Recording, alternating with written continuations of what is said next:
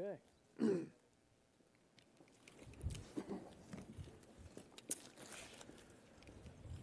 Let me thank everybody for joining us here. Put simply, the reason that I'm here is to emphasize that the situation with this bridge may be a regional issue, but it is a national concern. And we want to make sure that national attention and resources are available to help the state and local authorities who are resolving this and working toward a safe reopening of the bridge. This is something that impacts tens of thousands of people who count on the ability to drive across the DeSoto Bridge every day. It's an issue for the businesses, depending on the customers who go across the bridge.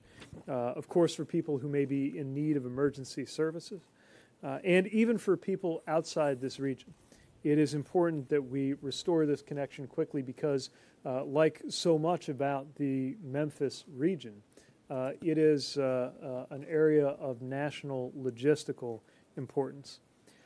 I want to emphasize how encouraged I have been to see the cooperation that's been going on here since the issue was first discovered on May 11th. We've been collaborating with state partners to help them to get repairs done safely and expeditiously and to manage the travel delays that are happening in the interim.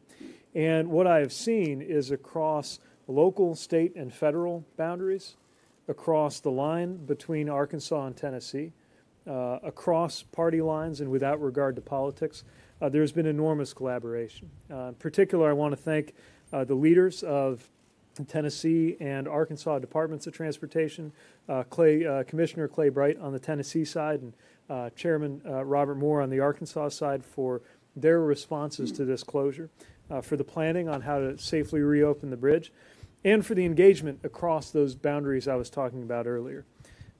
I've also had a chance to visit with Mayor Strickland and Mayor McClendon of West Memphis and heard about the creativity and the hard work that they have put in to supporting their residents through this challenging time. And I want to thank Representative Cohen for your leadership, for having encouraged me from literally our first conversation to come out here to Memphis. As you likely know, Representative Cohen and his colleagues on the House Transportation Infrastructure Committee have some very important work ahead of them in just a few days as they return to Washington and take up the committee markup on a bill that will have a lot of very important connections to the President's American Jobs Plan. I want to acknowledge and thank Senator Blackburn, who was with us earlier today and enjoyed being able to hear her perspective and see her commitment to these issues as well. We were able to view the bridge, see progress on repairs, and spend time with the authorities working these issues on the ground to see what they need and where we can be helpful. And I also want to acknowledge our personnel on the ground from the Federal Highway Administration in both Tennessee and Arkansas, led by Acting Administrator Pollock, who have been responsive from day one on this. We also got to hear from people and companies from small family-owned trucking business all the way to FedEx about how the closure has impacted them. Now, our understanding of the state of play is that Phase 1 work is complete. That was the work to stabilize the bridge. And now Phase 2, the structural work to fully strengthen the fractured area, is underway. A final step will be not only completing the physical work, but the inspections that are so important to address any remaining issues and have been underway since the first. And I know our state partners will be here in just a moment to cover that in greater detail. I also just want to emphasize I understand how challenging this has been in different ways for different people in the communities of Memphis, West Memphis, and beyond. We've heard from through the mayor about trucks having been rerouted onto residential streets in West Memphis because their navigation app sent them there. We've heard about people in the hospitality industry seeing their hours cut after everything they've been through with COVID because of the impact on customers. And heard from truckers who have pointed to losses in the millions every day from the delays and the reroutes that have been responsible. We are, of course, grateful and glad that this was detected without any loss of life, but that doesn't mean the closure hasn't been painful. So we're doing everything we can to help. Safety is, of course, the first and top priority, and Federal Highway Administration personnel have been meeting daily with Tennessee and Arkansas to support the safe repair of the bridge. did what they could to help toward getting Phase 1 completed ahead of schedule, and are also partnering to reduce the traffic delays on the other bridge, the I-55 bridge, helping to do things like quickly restriping a critical interchange, and was pleased to see that the average travel time on I-55 went from a 47-minute delay 2 weeks ago to a 27-minute delay on average last week. I'll also note that Federal Highway Administration has initiated a program assessment of the Arkansas Bridge program last week to make sure that the right programs and policies and people are in place. And we hope that that will yield more answers about what happened and how we can prevent things like this in the future. The other thing I want to emphasize is the interconnectedness of this country that I think is so much on display in this critical shipping and logistics hub that Memphis and West Memphis represent. You got highways that connect from all the way to Canada and Mexico and across the U.S. coming through here, carrying over 100 million tons of freight annually, major river barges, some of which we saw passing under the DeSoto Bridge, 5 Class 1 rail lines, 5th largest inland port in the country, and of course an exceptionally important cargo airport. And it's one more reminder, just like the Colonial Pipeline incident was, of how much we depend on critical infrastructure that most days we may not even think about. And our country's got some work to do in this regard. We have 45,000 bridges in poor condition in this country, and Americans cross those bridges 178 million times every single day. America has fallen out of the top 10 in infrastructure. And if we want to be remain the leading country in the world, we've got to make sure we have world-class infrastructure to match. I know that's something that people understand regardless of party, regardless of region, and we're doing everything we can to make that a reality. So with that, it's my pleasure to hand it over to Representative Cohen, a fierce advocate for this region, for infrastructure, and for making sure that we get this bridge addressed safely and expeditiously. Representative, over to you. Thank you so much. Thank you. Secretary Buttigieg made a special visit here to Memphis. I appreciate it greatly, and I think everybody in Tennessee and Arkansas do as well. I know Representative Tory Harris, who's here, as well as all the other folks who've been recognized, appreciate it because it's important for our area. He recognizes Memphis as America's distribution center and as the center of the country, and how this I-40 bridge carries commerce all throughout the country, and how what happens here has an effect everywhere else. He knows the history of the railroads and the river and the runways and the roads and the rails, and that's Memphis. We've had a good opportunity to talk. Some situations in Memphis we need to help improve with jobs, transportation, because transportation means jobs. So we're fortunate that he's here today, and some of you know I had polio as a child, so the idea of a poster child is something I've kind of grown up with. It's kind of a shame that Memphis has to be the poster child for infrastructure failure. But because of that, we've given a whistle, a canary in the coal mine to the rest of the country about what they need to look out for in the way of infrastructure deficiencies and possible problems, and why this bill is so important to protect American citizens as well as American commerce. And I guess, do I introduce Mayor Strickland, or do I just kind of peel off? That's good enough. Thank you, Congressman.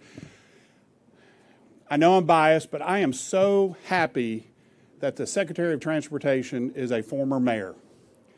Mayors get it. As Mayor McClendon said earlier, once a mayor, always a mayor. Mayors are practical, they get things done, and I think that's good news for this and for the years to come for this country, for towns and cities all across America. Thank you, Mr. Secretary, for being here. I want to echo this one thing he said. I've been so happy with the cooperation that's happening from city government to state government to federal government. Both our governors have come here. I spoke to Senator Haggerty. I know Senator Blackburn was here.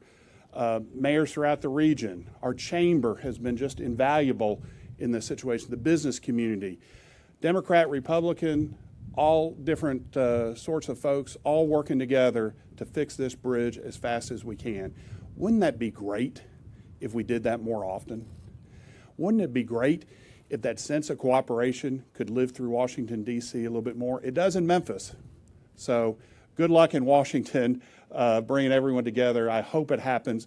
But I want to thank all the parties, particularly Tennessee Department of Transportation, because it's my understanding they're taking the laboring oar on fixing this. Thank you. I want to introduce one of my favorite mayors, Mayor McClendon. Thank you, Mayor Strickland. It's an honor, Honorable Secretary, for you to be here to lay our eye on what's going on here in our area. I want to thank everyone that's been here and been involved. West Memphis is the home of America's Crossroad. We hold I-40 and I-55. Over 60,000 vehicles travel through the city of West Memphis every day. And can you all imagine when one bridge is down and we have to divert all that traffic to one bridge that only is used to holding 20,000 vehicles? That has paralyzed our city, but I'm encouraged after speaking with the Secretary that we can do some things and get things done quickly. West Memphis is a city that I love, a city that I depend on, a city that I know that we can make things happen here in our city. So with the help of what everyone is doing right here, I'm encouraged that help is on its way to help move West Memphis forward, as well as our Mid-South area. I mean, so much commerce come across of that 55 and 40 bridge once it's open, and we want to continue making that happen because so many people in West Memphis works in Memphis, as well as Memphians works in West Memphis. So many businesses travel that road every day. And when you have 40 and 55, you have industries, truckers that's going from one part of the country to the next side of the country, from the north, south, east, and west. So definitely infrastructure plan has to be important for this country. This bridge being down behind us is true evidence that an infrastructure plan must be did in Washington to help the people of the United States, and especially here in Memphis, Tennessee, and West Memphis. Thank you.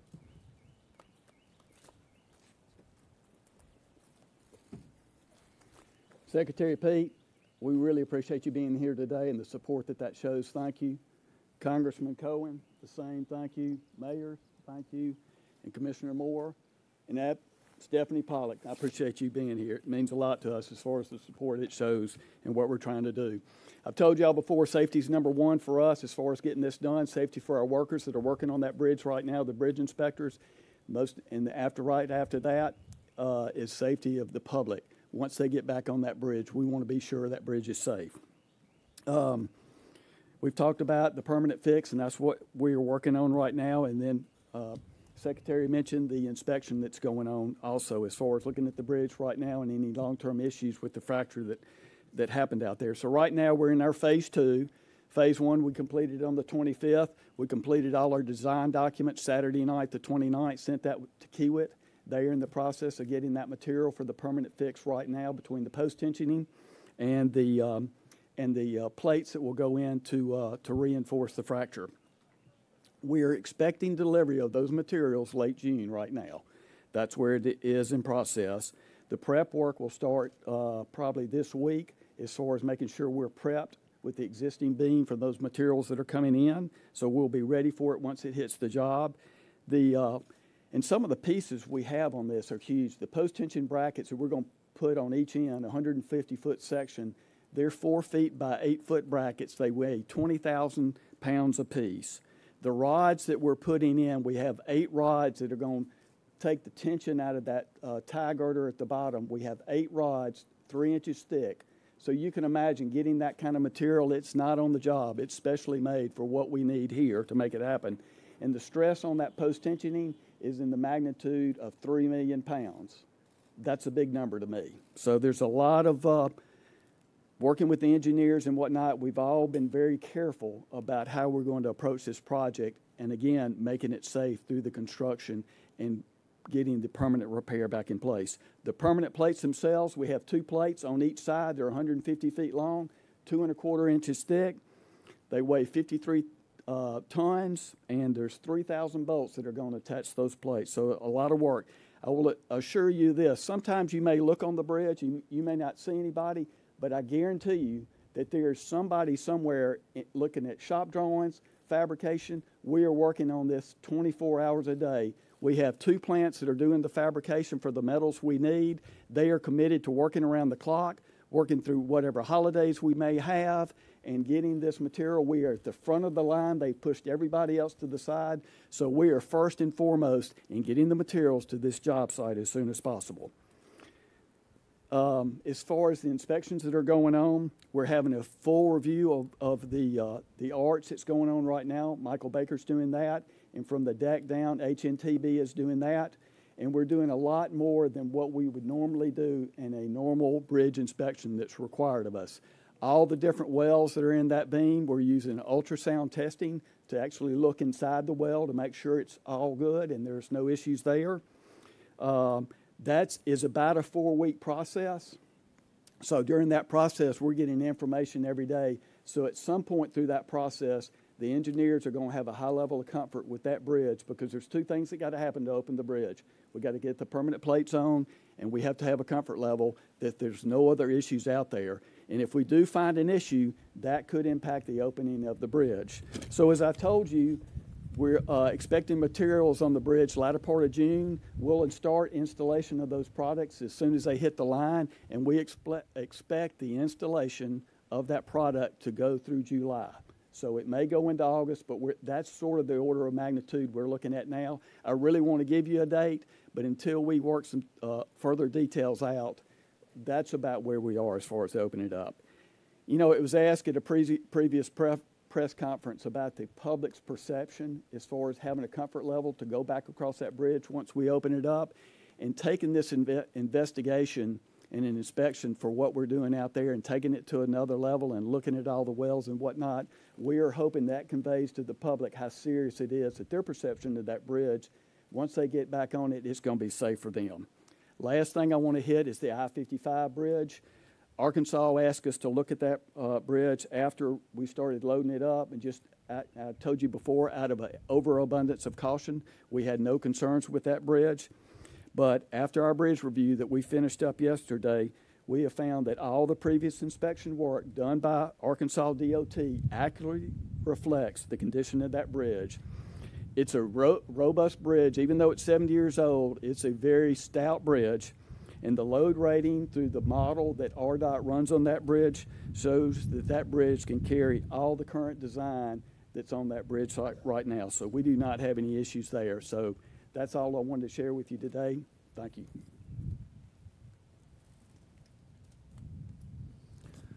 Thank you very much. I'm Robert Moore. I'm the chairman of the Arkansas Highway Commission. On behalf of my fellow commissioners and our director, Laurie Tudor, I want to give a special thanks to the Federal Highway Administration and to Tennessee Department of Transportation. As you just heard from Commissioner Bright's briefing, they are the lead agency in overseeing the construction work. And I know each of you who are here today and those who are joining us via the media, from that briefing we know that TDOT absolutely knows what they're doing. This is in the best hands, safety being the paramount issue for the workers and for the safety of traveling public as they return. So I want to say a special thank you. Also the mayors, congressmen, it's good to be here with you today. And of course, Mr. Secretary, thank you as we had a chance to visit. It is so keenly important, I think, in the world in which we live now, where our divisiveness sometimes overshadows our abilities to come together.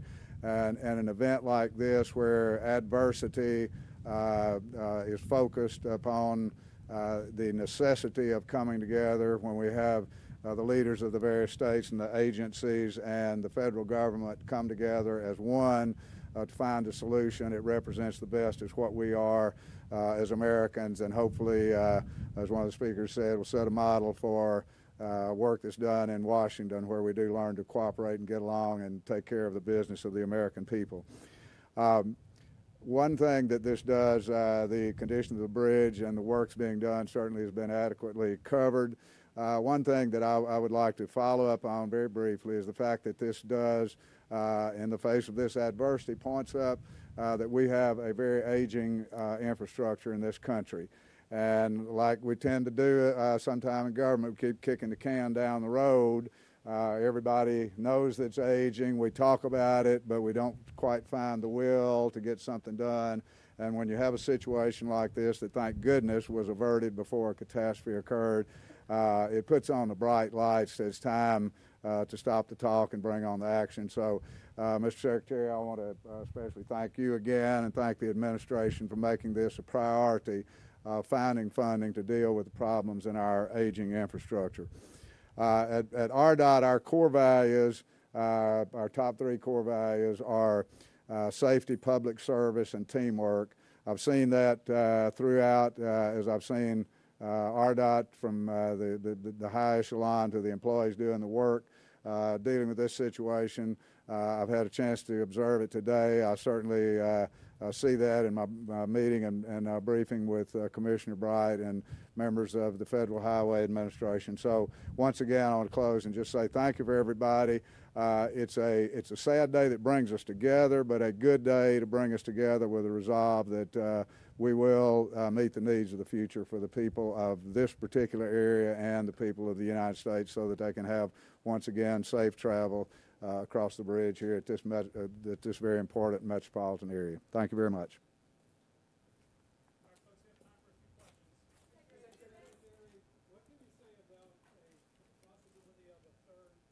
Is there going to be serious discussion about past this bridge being repaired and reopened? Well, Representative Cohen and others have mentioned that. That, of course, would be a decision to be made by the states and the local communities here. What I will say is that this is a time for us to make sure we gather the resources, both to look after what we have and to expand where there needs to be expansion. And it's one of the reasons why we're putting such a priority on infrastructure investment right now in this administration. When you originally heard the news that this fraction of I-40 bridge had possibly been there since at least 2019? Well, certainly that's a concern. That's one of the reasons why we're doing a review of the entire bridge program here to see what may have happened. You know, our first concern, as is true for everybody up here, is safety. We also know the economic impact when there's a disruption like that. We're certainly pleased and fortunate that this issue was discovered by means of an inspection rather than by means of a failure. But now we got to make sure that the process, we understand the process end to end and can learn from that for the future. President Biden's plan for the infrastructure goes into the trillions, 1-point-something trillions of dollars. Republicans have looked for a smaller, more narrower plan. Where are we right now in terms of bridging the gap, and how are negotiations going? So we've seen movement in the last formal counteroffer put together by the president. Our administration moved by about $500 billion. We also saw in the counter that came through from the group led by Senator Capito earlier what seemed to be an embrace of the principle that something on the order of $1 trillion around the transportation side of things was appropriate. Still a lot of work to do to make that apples to apples, to see if there's overlap. I know the President and Senator Capito had another conversation yesterday, and I believe they're planning yet another one tomorrow. So what I'd say is the conversations in good faith are continuing. We are eager to make sure those conversations get every opportunity to succeed.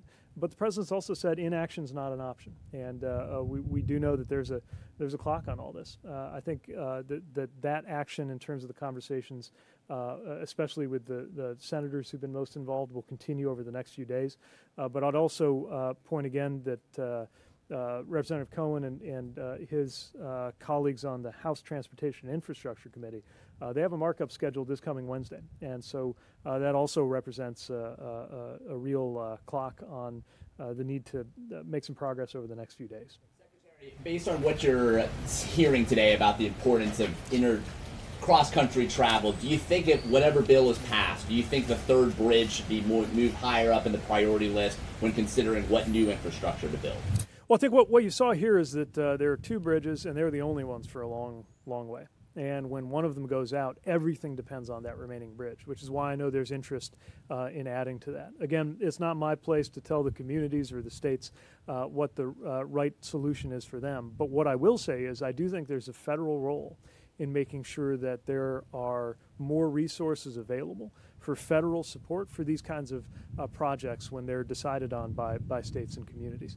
And bridges is an area of real emphasis in the President's jobs plan, as you likely saw, both in terms of repairing the ones we've got and a program to address the 10 most economically significant bridges that need major repair, as well as 10,000 bridges across the country, but also looking into where we need to add new resources. You spoke with some of the crews on the ground. What are some of the things they need to make this job work better? Well, when you talk to the folks who every day are working in this industry, what they really need is certainty. They need predictability, and that's challenging, obviously, when you have a disruption. We got to remember this doesn't just impact all of us who might travel in our personal lives on these roads, but a lot of workers are impacted by this. Workers who may live a long way away, but they come through this community several times a week, as, for example, drivers. One person earlier today from a family-owned trucking firm said to me, infrastructure is our workplace. And so it's a reminder just how much is on the line for them, both in terms of it working well and, of course, it being safe. That's one of the reasons why we really appreciate the work that's gone on here to try to keep the public informed and to be honest when all the answers aren't there yet, because there will be a lot of pressure to say that things are certain before they are. As you heard Commissioner Bright explaining, the kinds of just physical parts, it's not like you're running down to Home Depot to get the parts that need to go into this bridge. Many of them actually have to be fabricated on a custom basis. Then you've got the inspections. And so what we're trying to do is make sure that any process that could be more efficient than it is, or where we could try to help align people or get information flowing, that we're supporting the states and their leadership there. But also the good information is going out to drivers and others who count on these bridges about what to expect if they're facing decisions, for example, about whether to plan their routes differently until the bridge is back up and running. With the infrastructure system 60 to 70 years or older, are you concerned that this all may be happening too late, or we may have more of this before we could start patching the holes with that infrastructure plan proposed by President Biden? And how much does this just show how critical this is to be done as soon as possible and get these bills passed? Well, we have, as a country, really been coasting off of infrastructure decisions that were made generations ago. And they served America well in the 20th century and into the beginning of the 21st. But it is long past time for those generations now in positions of responsibility to do our part. As the saying goes, the best time to do something like this is yesterday. The second best time is today. And that's why the President has such a sense of urgency around infrastructure policy in general in this country. Department of Transportation doing to ensure a mistake like this doesn't happen, again, not only in Memphis but across the U.S.? Are any standards, criteria, or any changes being made to improve bridge inspection safety? So a big part of the role of the Federal Highway Administration is to set federal standards and to make sure that they are met. And that's why there will be an assessment of the program to try to get a sense of any issues that need to be addressed. And of course, we always feed that back into our own processes and oversight so that we can look to the future. The bottom line across all of this has to be safety. Again, certainly we would much rather be in this position than having witnessed a failure. But we also wish that we weren't in this position at all, and that again just points to the importance of everything we do around infrastructure work. All right. Well, again, thank you, and I want to thank everybody for the warm welcome here. It's been a short visit, but a pleasure to get to know folks here. I knew I could expect friendliness, and I knew I could expect good barbecue. I did not expect to be literally dazzled by the light shining off of what I can only assume is the world's largest Bass Pro Shops. But Memphis and this region have once again demonstrated why they're so important, both when you all face a challenge, the whole country feels it, as is the case with logistics, but also this is part of the beating heart of our country, and we really appreciate the cooperation that our Department of Transportation employees have had with local and state authorities here. Thanks again for coming out.